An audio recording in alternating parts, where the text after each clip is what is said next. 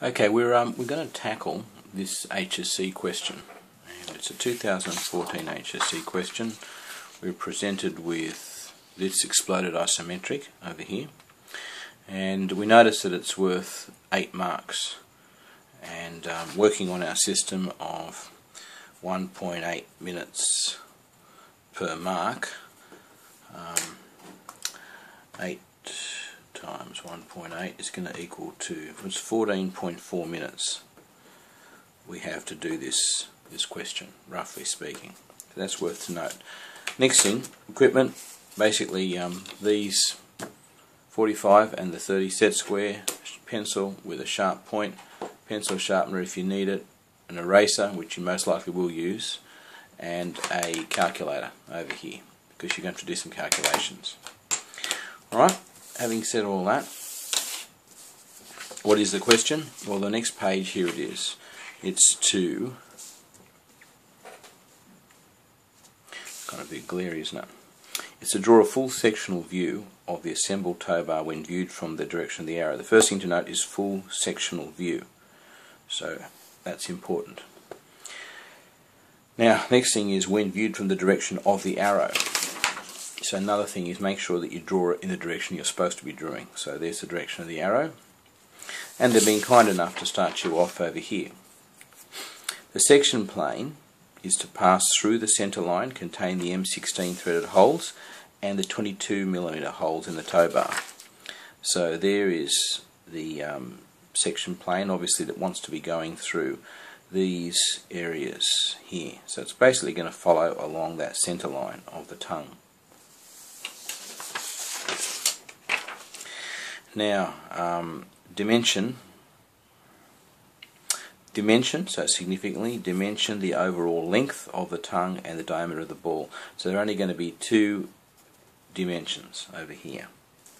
Okay. Right, so just a way of proceeding with this would be to get a rough idea of what this thing is going to look like. So there it is. And we can even draw it on here, I suppose, even if we do it in a small scale. A bit hard the way it's been positioned in the middle of the page, but we're going to have a tow ball, we'll have a centre line passing down through here. It's going to have a flange on the tow ball like so. Just a rough sketch, just to roughly, because there's a lot of parts to go in here. Now there's a threaded section which goes a certain distance down, and on that threaded section there's going to be a collar. So it's going to have a collar. That's the collar over there. The collar is 16mm and the width of the actual tow bar here is also 16, so that tells you that the tongue of the tow bar is going to be the same width as the collar. It'll poke out a bit like that, and then it's going to go down here and down across. Now I'm going to split it over the drawing just for the sake of it, because I can't get the whole thing in. I just want a rough drawing here now. And importantly, working down through the parts, they're all sitting on this central axis. There's going to be a washer sitting underneath here. There'll be a washer and a nut sitting above the washer. And I'm assuming that this threaded section is going to be poking out further beyond that. Now it's all going to be sectioned. So we know that we don't section nuts, we don't section threaded bolts, we don't section shafts, we don't section washers. So what are we sectioning? Well, we're going to be sectioning this little collar here, so that's going to be sectioned, that little collar. We know that the actual tow bar itself is going to be sectioned, the tongue of the tow bar is going to be sectioned, so we can do a section here like this. It's only rough here now. If it's a long thing, you might want to do it like a part section in here. We know that we're going to have two holes sitting down the end here, and they're threaded holes. So there's 2 threaded holes, and we're going to be sectioning. Remember, when you do section over internal threads, you cover all the way up to the solid part of the threaded section. Okay, and there'll be centre lines here, centre line through there, Now over here, as I said, bolt not sectioned, nut not sectioned, so we're not going to see the section. And okay, so it's all looking okay there. Alright, it's noticed that it is a spring washer, so it's labelled as a spring washer. You can indicate a spring washer by just putting a couple of little breaks in the washer.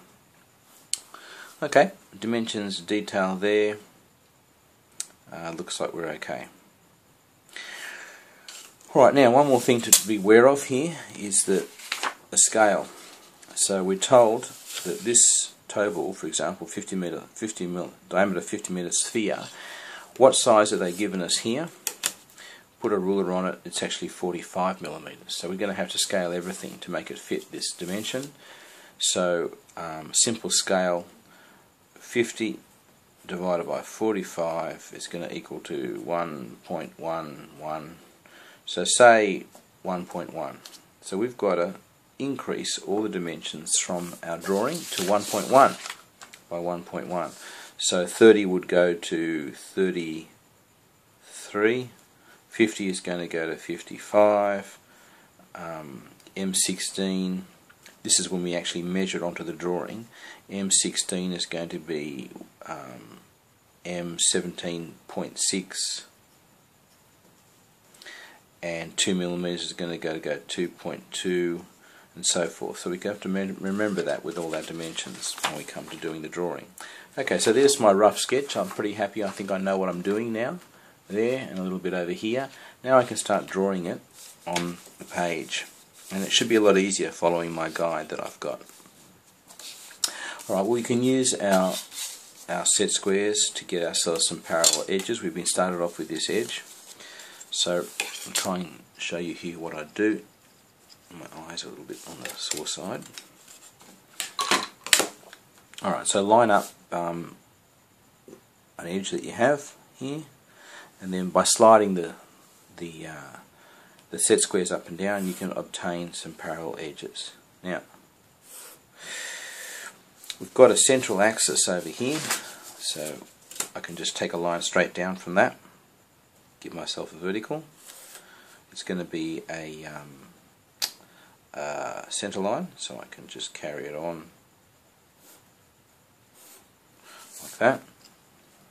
Now from here we have a shaft, a threaded shaft following down here, and it's the diameter M16 and the pitch is 2. So M16 is now going to be 17.6, which is say about 18, so I'm going to make it approximately 9 millimeters. I'm not have to worry about half a millimeter. Here it is. And now travel these lines through.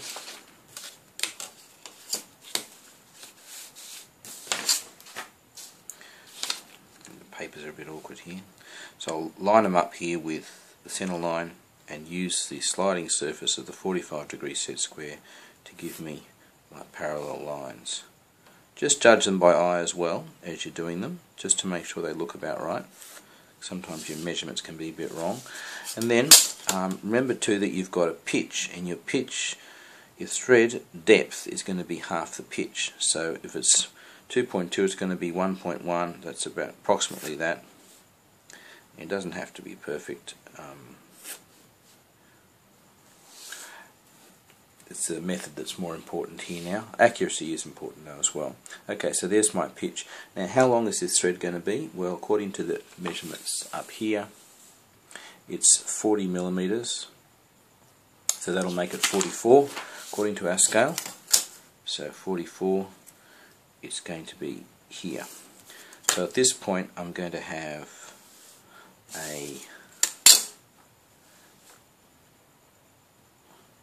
the end of my threaded section. Line them up like that, and I'm going to have a nut and a washer. Now the washer, we're told from our drawing over here, is a 3 millimeters, we'll make it 3.3, and 26 diameter.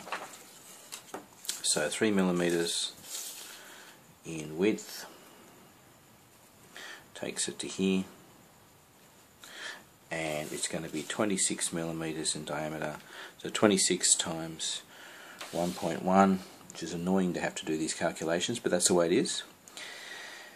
We'll make it 28.6, and divide that by 2, it's going to be 14.3. So 14.3 either side here, 28.6 to there. Okay, so we now have, and I can think many times you can just basically follow your lines through by gauging distances and looking to see that they're parallel. It can save you some time. Make sure you can do this well though, otherwise if you don't, then it's going to look terrible. And it's 3 millimeters. There's my line for 3 millimeters. So there's my spring washer sitting there. Now I'm drawing this lightly because I'm going to firm over it afterwards.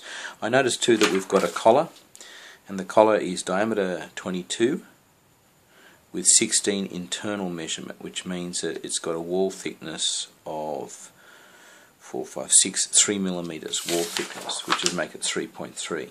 So we've got a 3.3 wall thickness coming off out of here,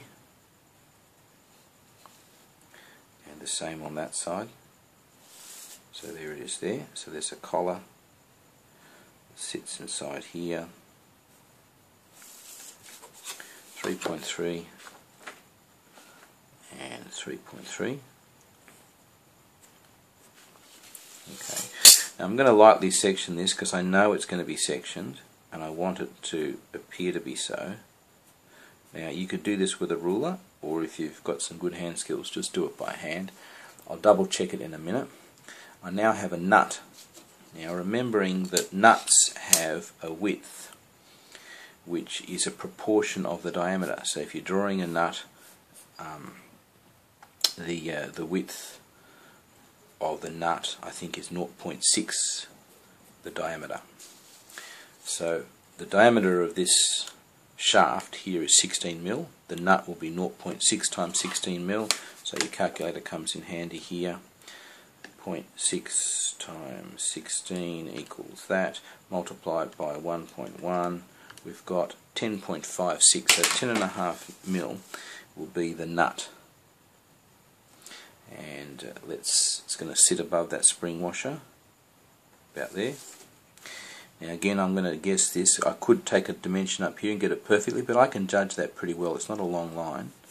There it is. So that's the width of the nut. Now, between the flats, or between the edges of the hexagon of the nut, so there's your nut, and you're going to have a hexagon shape like this. Between the edges here is 1.8 the diameter. You have to know that. So 1.8 the diameter of the shaft. Shaft 16 times 1.8 equals that. 28.8, multiply that by 1.1, we're going to get 31.68, so 31.7. So the nut width is 31.7. Divide that by 2, it's just over 15. So it's almost the same size as the washer. Really, it's actually bigger than the washer. It's almost 16. So it's sitting out there at about 16 millimeters.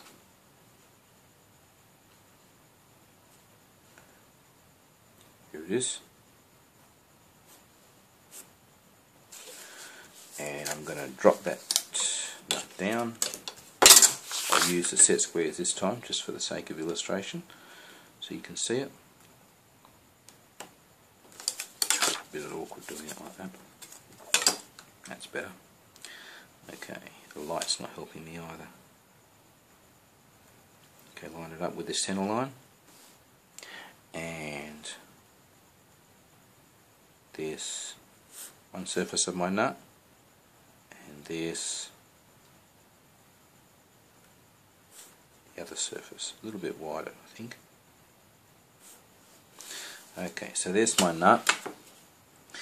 Now it's useful technique to remember that the flats of your nut, when you display them, you have to show two two of the edges of the nut, it's useful to remember that they're going to be roughly in between the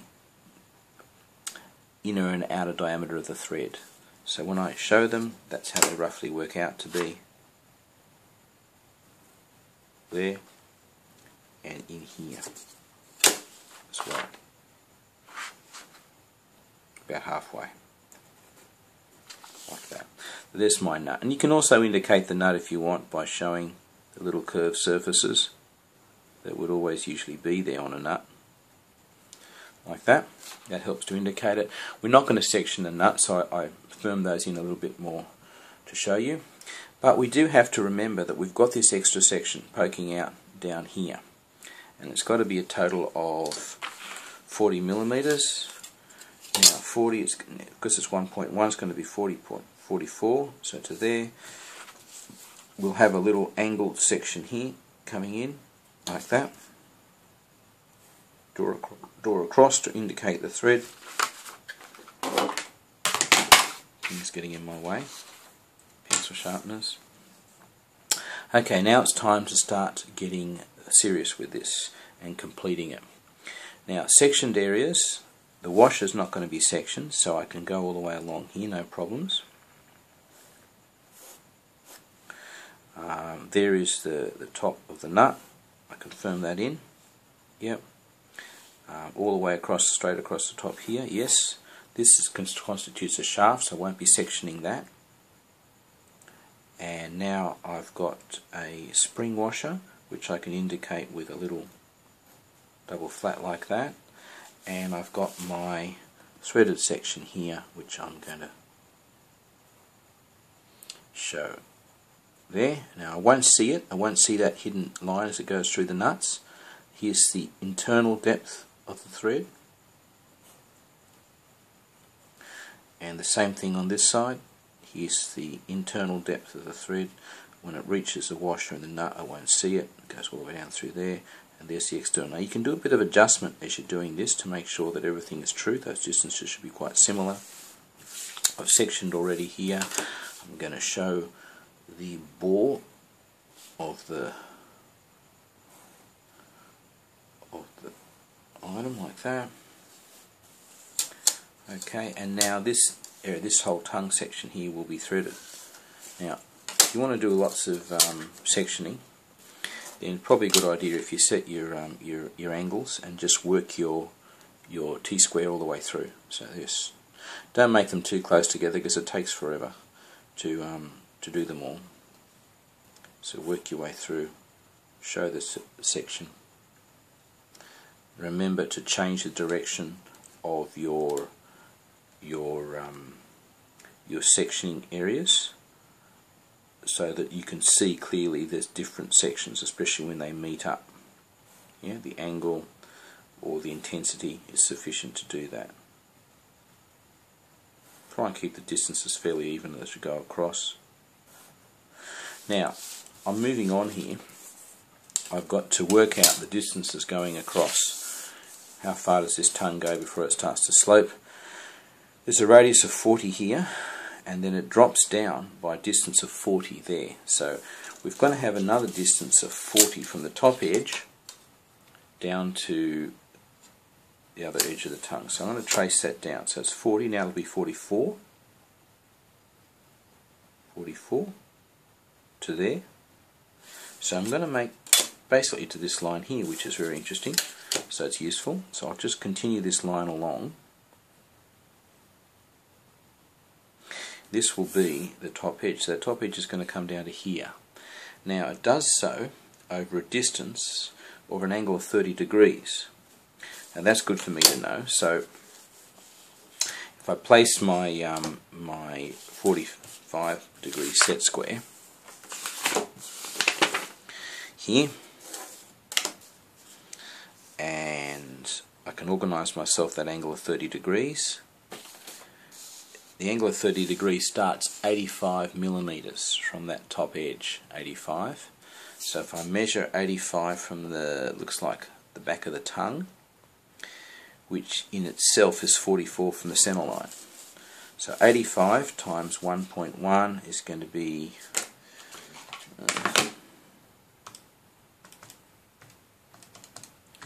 93.5. So 93.5 there. From that point, I'm going to have a 30-degree angle sloping down to meet this horizontal surface. So there it is. Now I'm just going to do it lightly because there's going to be a curvature over here. Now I have the same sort of issue over here. I've got to know that this tongue here is a certain width. It's a thickness of 16 mil. So if I'm doing that right angle, that perpendicular side, and 16 times 1.1, 17.6. So if I measure 17.6 here, make a little mark there, I've got the width, my width, you see, and I can actually trace this or reproduce this curved angle surface, roll it down like that till it reaches the appropriate width, which is there. Well, not really. What they've given me here is something else. They've made it 15 millimeters. So I better be consistent. I'll make it 15 millimeters to keep them happy.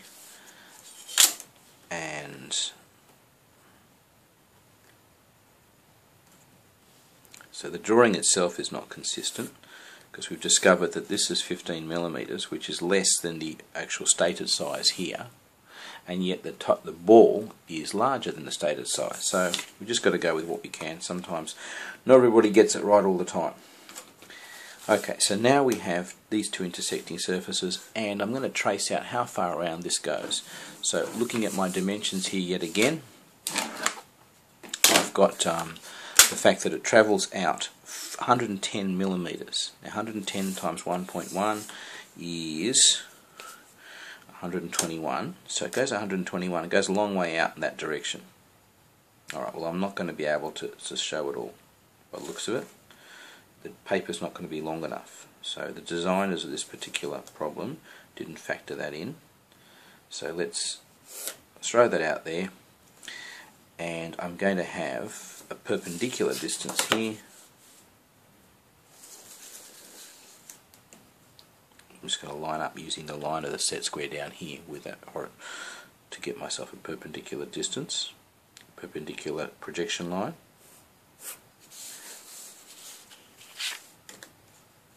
And it's going to be 15 millimeters here too. So it's going to go like this.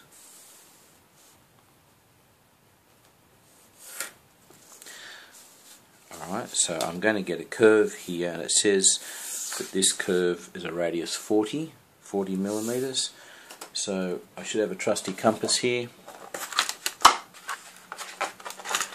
40 millimeters. I can set this to 40.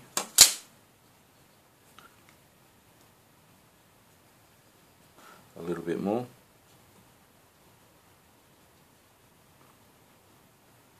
Near enough. So we've got a 40 millimeter curve. Not quite sure the exact starting and tangent points of this curve, but it is quite a gentle one. So I'm going to just take a stab at it, pick a spot, and create that curve. Now we don't have the time to be able to locate it perfectly and exactly. So I'm just going to give it that rough curve. Now presuming I'm using this spot as my anchor point, my radius location here, I'm going to use this same location, bend location, which is what would be the case if it was manufactured, to create the upper curve, which is a curve on top. Like that. Whoop. Kind of like that. Okay.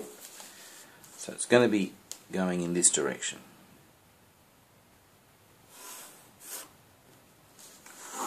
Alright, so there's my bend.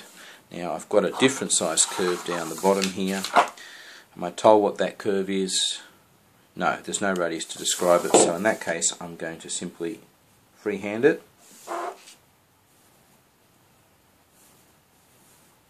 Notice how I'm turning my wrist so that I've got the arc of my wrist to be able to provide me a natural curve. Like so. And now I'm going to do these two holes down this side over here. and they're M16 times 2, and they're located in distances, I'm told, over here. 25 millimeters from the furthest edge, and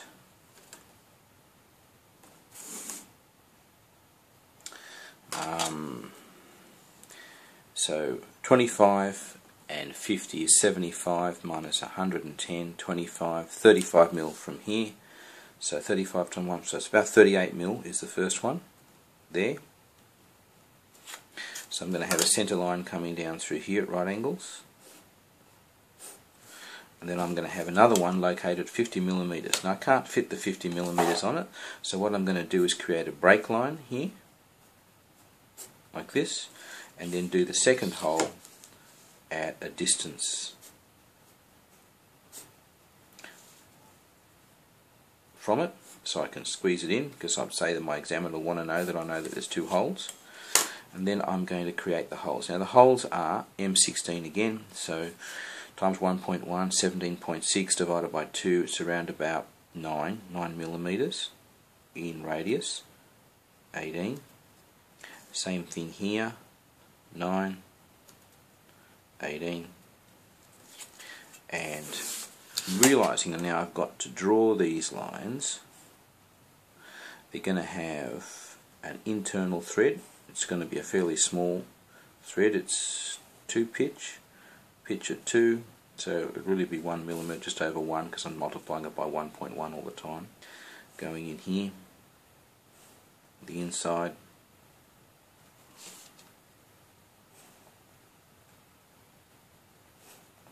and just keep an eye on the time when you're doing all this, because we don't have a lot of it, and it's going to be cross-hatched. Cross-hatched to here. Cross-hatched. Remember, when you cross-hatch, roll the way into the internal thread, and because it's a full section, we're going to cross-hatch all the way across,